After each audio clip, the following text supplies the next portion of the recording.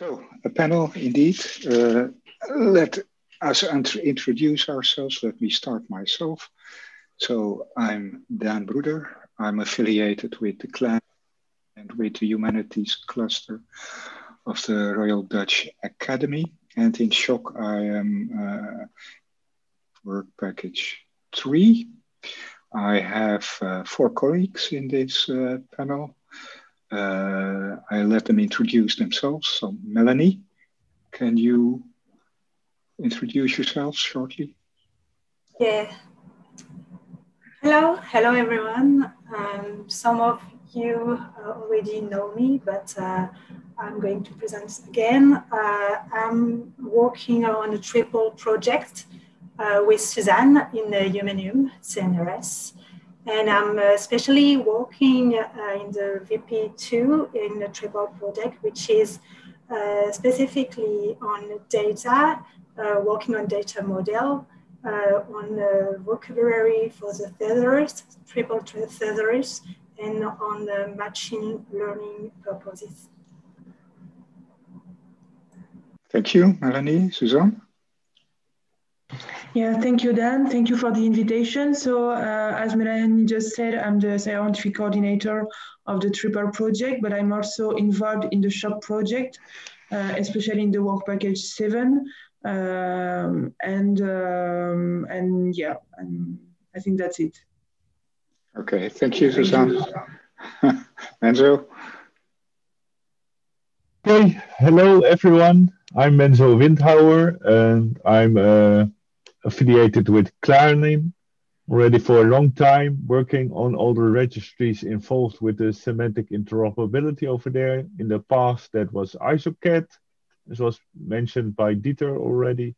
And nowadays, that's our OpenSCOS instances for the Clarin concept registry and the vocabulary service Clavas. Which nowadays I am running these and maintaining them at the Humanities Cluster of the Royal Academy, of the Dutch Royal Academy. Okay. Yeah, thank you, Menzo. Matej, did you already introduce yourself when you gave your presentation? In that case, we can. So Matej Duce from the Austrian Academy of Sciences, Austrian Center for Digital Humanities and Cultural Heritage, and leading the development of the marketplace in work package 7 in the SSHOC project. And I've been with Clarin and Daria also for some time now, and also involved in various interoperability tasks. Your hobby, right? Semantic interoperability. Yeah, okay. Thank you, Matej. Okay, although we have a fine group of people to discuss, this does not mean that I want to exclude the audience to take part. So whenever you think we are talking too little, you can intervene and maybe contribute to the discussion that is going on. Now, for panel discussion, I thought of asking the participants to ponder a bit about something that you all know, the FAIR team. I agree that it's not original at all, but nevertheless, I think the FAIR team is a good guiding principle. So talking about a certain aspect of a vocabulary platform or about managing vocabularies, it's always good to think, does it make things more findable, accessible, interoperable, reusable, shareable, etc., etc. I think in that respect, FAIR it can be quite helpful. Okay. Now, the first question I thought about, and that's because it was in the, in the 3.1 task. Monica told you about that in the project description. There is the task of finding requirements for potentially using a single vocabulary platform for the social science humanities. Now, my question for the panel to discuss would be, is actually selecting and sharing a single vocabulary platform, would that make the vocabularies themselves more fair? And there I should add, fair in the past was always about data. Does it make data more fair? But I think it has become more and more apparent that semantic artifacts or entities, however you want to name them, are first-class citizens in their own right and should also be fair. So who wants to give an answer on that question? Menzo. I would like, I think at least it would overcome some of the problems that we currently see with the plethora of vocabulary platforms we have at the moment. The problem is that there is no uniform API for these. So we need mediator wrapper systems like Slava has been developing, for example, in his semantic gateway. And it means that if you find a nice vocabulary that is suitable for your domain, it doesn't mean that you can automatically use it while you are creating the metadata. You will be dependent if it's properly integrated into the editing environment that you are using. And by resolving at least that would, a shared vocabulary platform would solve that at least, that you would have a uniform API to access them. Yeah. Okay, Matej wants to react, but let me still interject one thing. So, with sharing a vocabulary platform, that can mean two things. It can mean we share a single instance, or we share the code, and we create a federation of instances, for instance. Okay, Matej, go ahead. Yeah, the good point with this distinction, and I mean, we saw a few Cosmos instances already during the day, so that would be halfway there, I would say. So that would at least solve the problem of the unified or API. I would actually, I mean, okay, short answer to your question, yes, but I don't think it's feasible. I mean, I think we need to accept a messy world where there is no one to rule them all, but there will always be many different actors, stakeholders, and also correspondingly having their own platforms and instances, which also has some, so to divide the control over the vocabularies, I think that is inherent and it can be overcome. And I don't see that there could be one platform that could unify all of the large community and have all the vocabularies there. Yeah. Okay, Suzanne? I think rather we should account for the plurality. Sorry, Suzanne?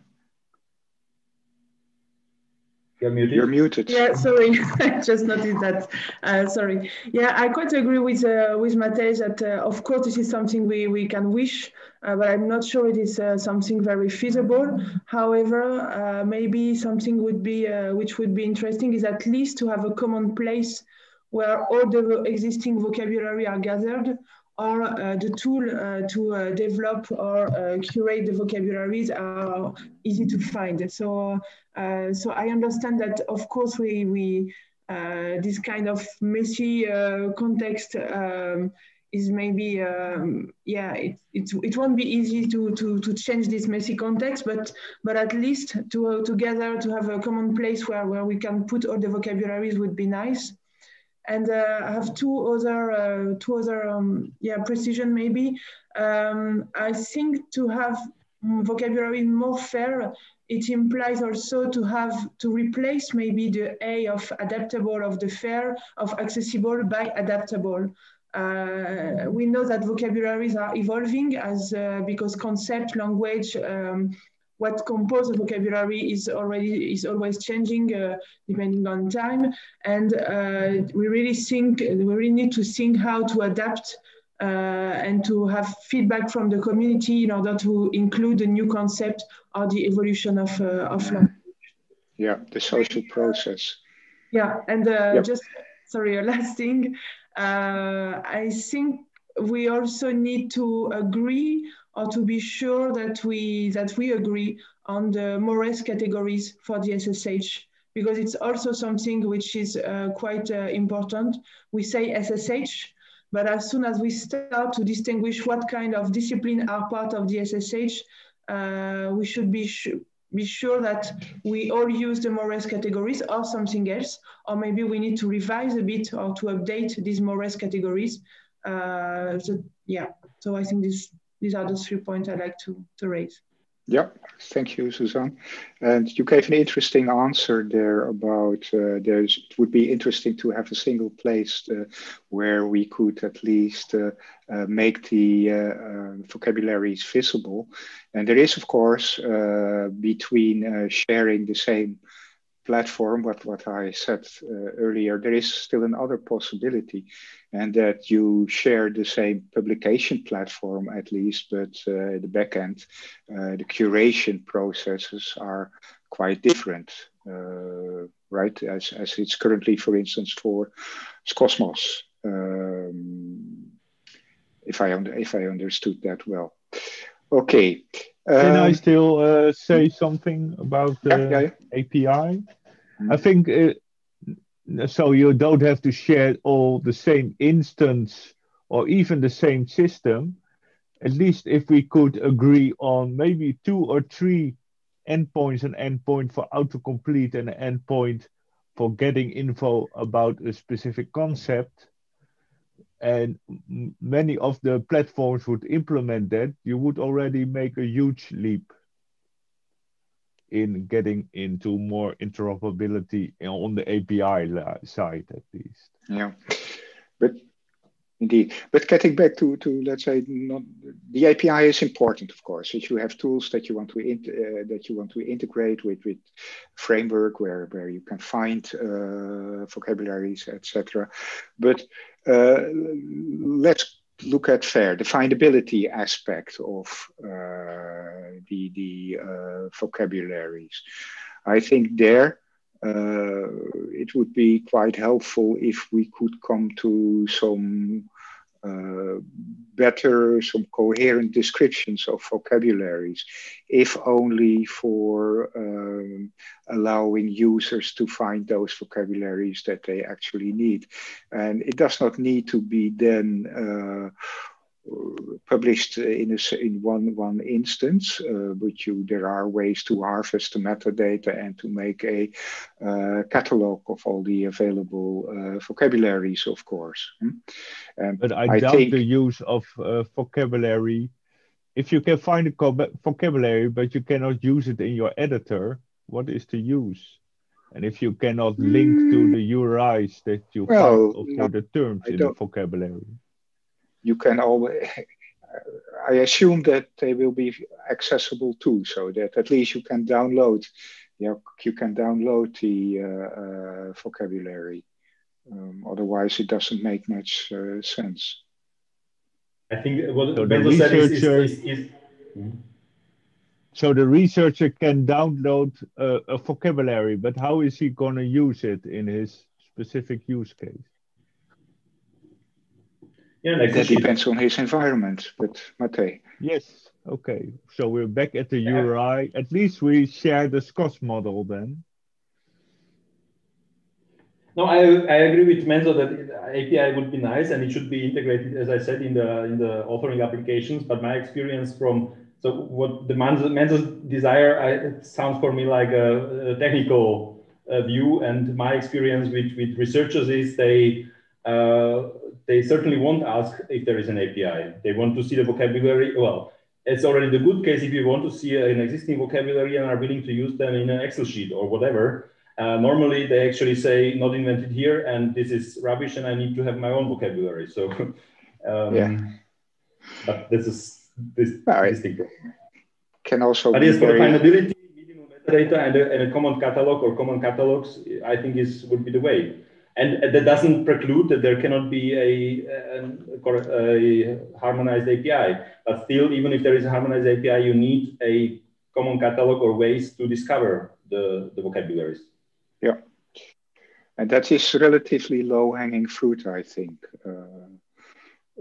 well, compared with some of the other megalomaniac schemes that have been passed today, right? But I think it should not be difficult to agree about that. Dan? Yeah? I have a question from a novice perspective. Yes, correct. Yes, I'm wondering, do researchers, when they create vocabularies, do they take into considerations the guidelines that VW3C have developed? Such as? For creating vocabularies, which specified the first guideline is define a clean and stable URI using a careful URI naming strategy. And then choose the proper language to model your vocabulary, make your vocabulary self-descriptive, provide documentation, and provide a versioning policy, and publish the vocabulary at a stable URI. So I found these guidelines just doing my research. I'm wondering why are not they? Yeah, they're quite. Do researchers follow them or not? Do you think so?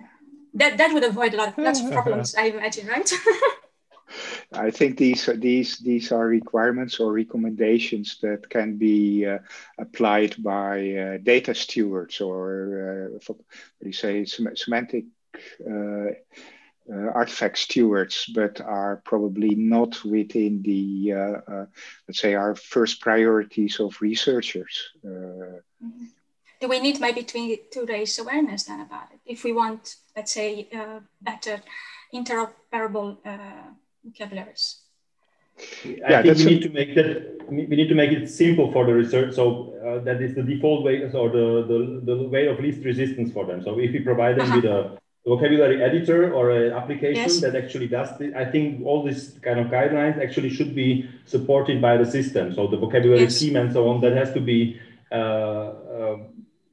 the system that, for editing the data, or the book has to guide the researcher towards that. Yeah, you're right. Okay, so we have now discussed a bit the F of fair. I think the A has to be accessible. We all agree about that. But what about the I, the interoperability?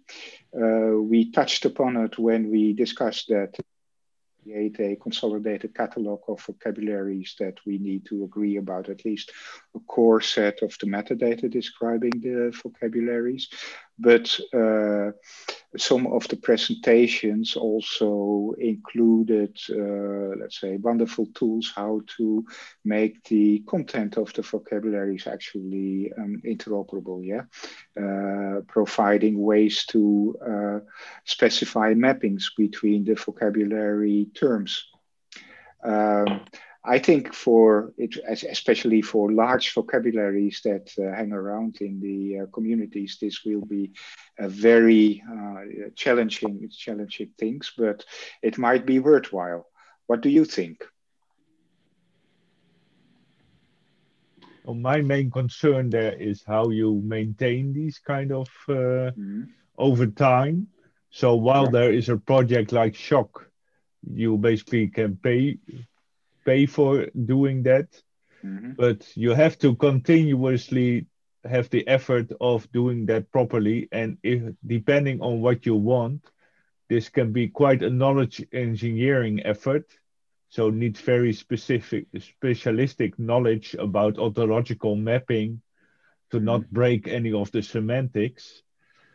And well, in our in the Clarion experience, it's hard to maintain this at a voluntary level and to reach certain endpoints to keep that stable.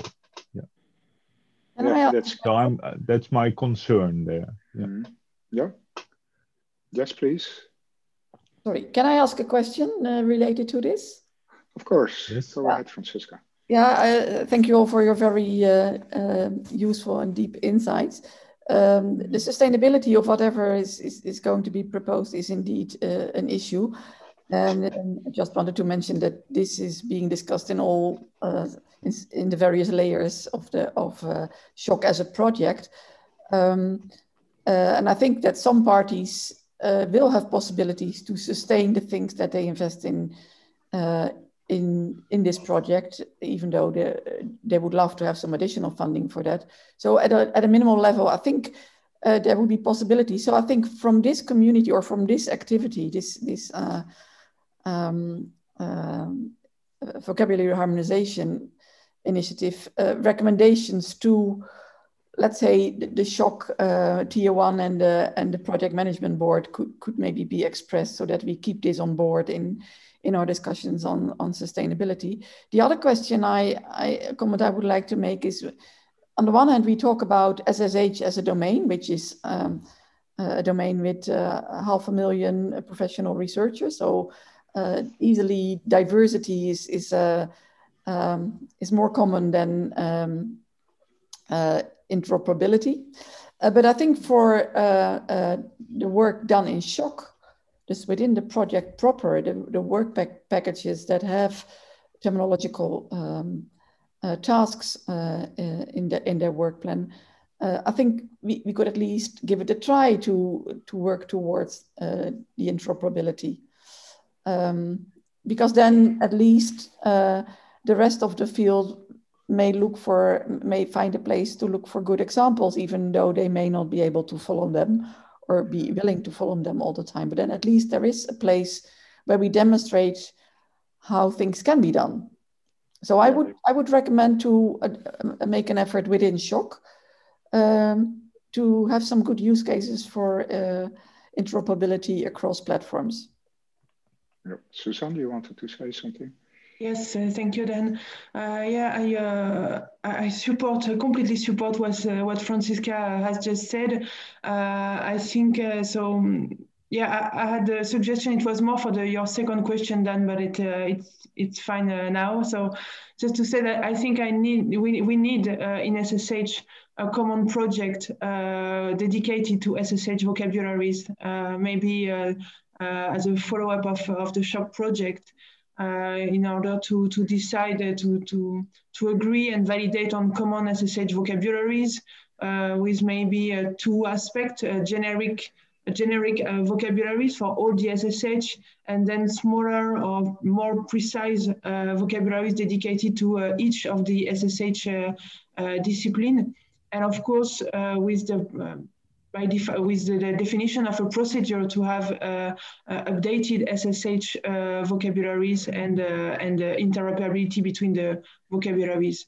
So I think this is maybe, to me, this is where Clarine has to play a major role, I can say. I think this is typically something on which we can ask the expertise of Clarine.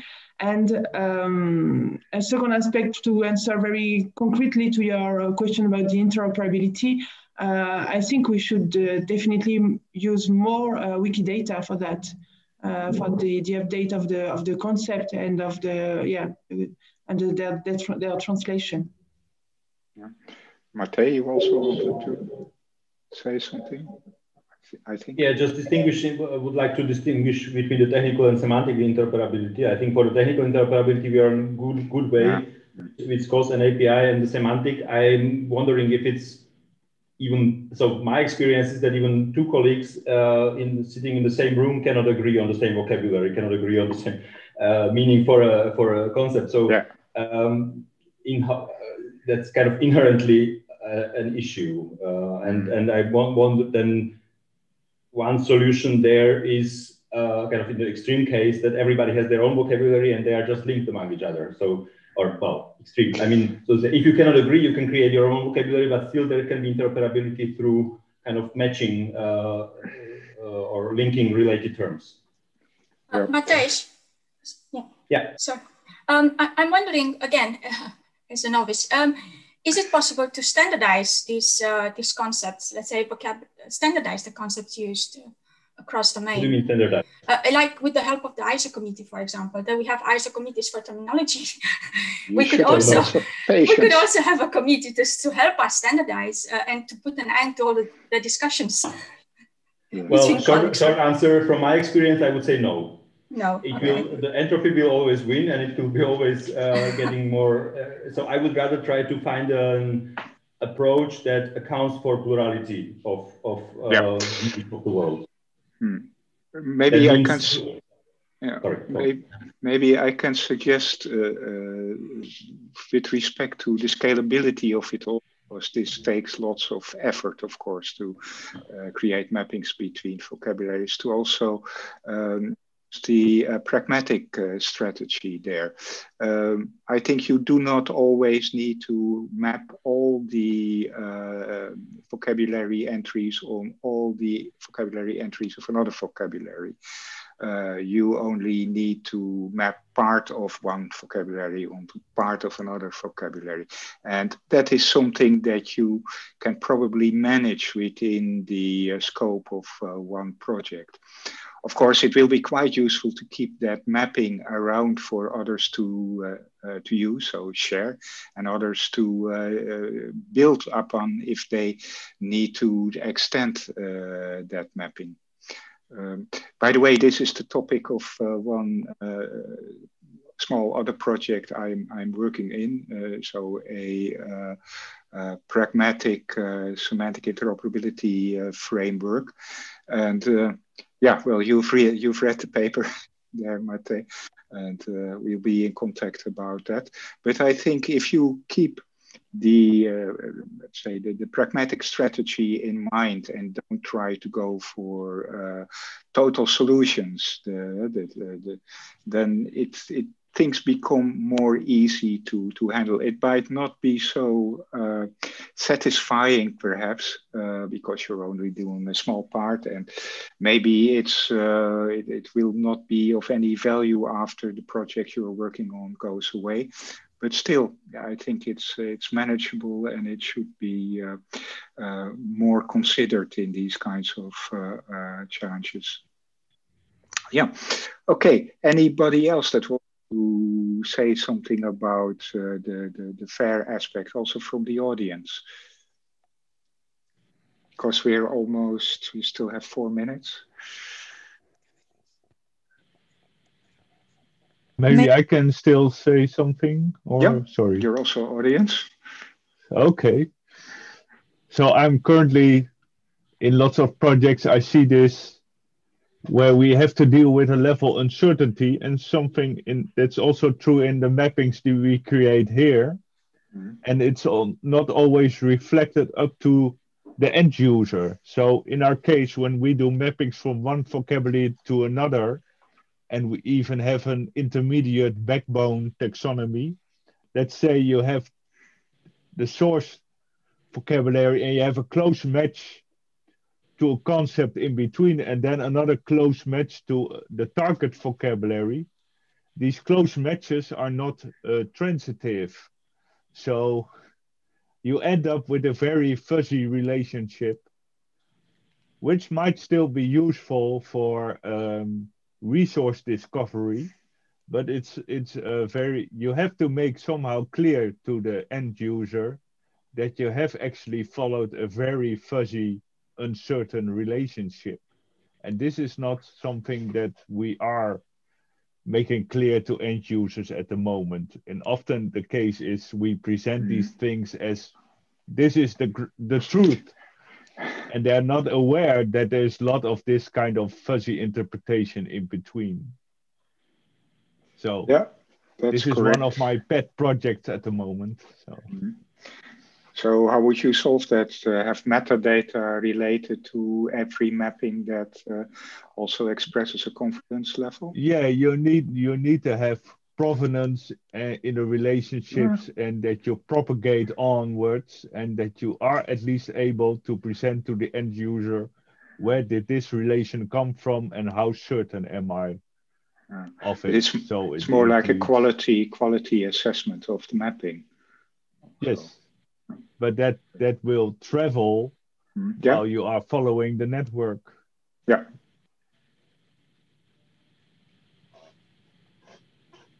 Okay. Yeah, no, that's it's quite correct. Good. Dan? Yeah. Yeah, Andrea. Maybe please. I can point out what I already typed into the chat, that currently in the Fair is Fair project, people work with larger groups on a set of recommendations, and one of them concerns the the semantic interoperability, which directly has to do with vocabulary and other knowledge organization systems. And if you look into this deliverable, which I linked into the chat, and I was able to sit in some of the consultation, it's people try to make an as complete list of aspects which might be relevant. Yeah. And it's a bit of a wish list, an ideal list also, yeah. But I think it's good to engage with these discourses because they already mapped out a lot of aspects, player. I know, I've seen the draft, Andrea. Yeah. So indeed, it's quite methodic, and it focuses on treating, let's say, the semantic artifacts as data that has to be made fair too. And there are a few differences with normal data. But it's indeed quite methodic. It also had several iterations done, and I was sitting into a consultation they did a couple of weeks ago with a number of vocabulary repository service provider also, yeah. And there is an upcoming workshop in the Fair is Fair Convergence Symposium. I also put a link to that, although the website is, can be improved, I would say. And in one of the seminars, there will be talks also on a concept called fair digital object. So that's another kind of discourse, which is broader than vocabularies, but also deals with semantic interoperability. That means machine actionability. Yeah.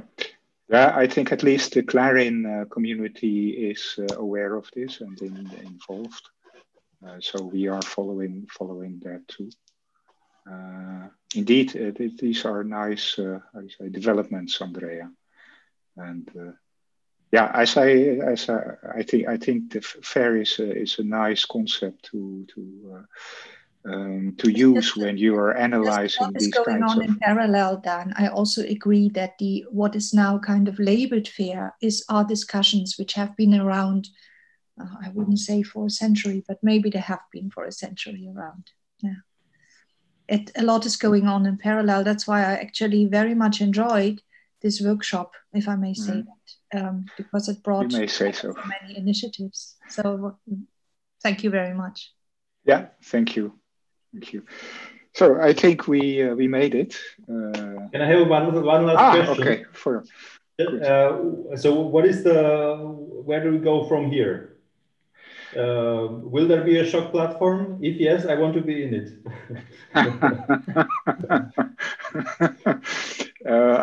You will. We built you in just as the mechanical Turk, right? No, but yeah. So now, kind of, this workshop is like a synthesis of all the findings and what we. So I'd say you are the platform. You are the platform. Yeah. So what is there a plan how to proceed? No, I think we will continue the discussions about selecting it. But you are right from what you stated in the beginning. We probably will not come to a single shared platform for managing our vocabulary. But that's my personal opinion at the moment. But I think it's a informed opinion. So I think but it is very worthwhile to think about interoperability between the platforms that will be used. Right. So what are exchange mechanisms? I think in Dieter's presentation, there was already how to import, how to export. Well, that's minimum you would like to see.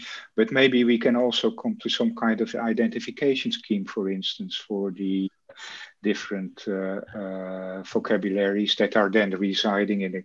So a vocabulary, fair semantic vocabulary federation.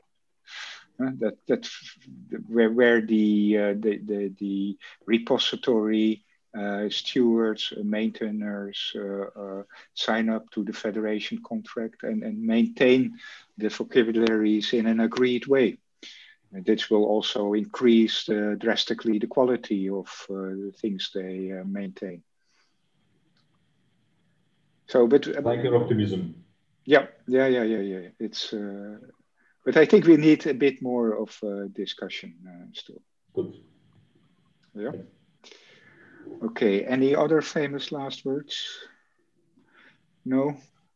Then I will thank the panel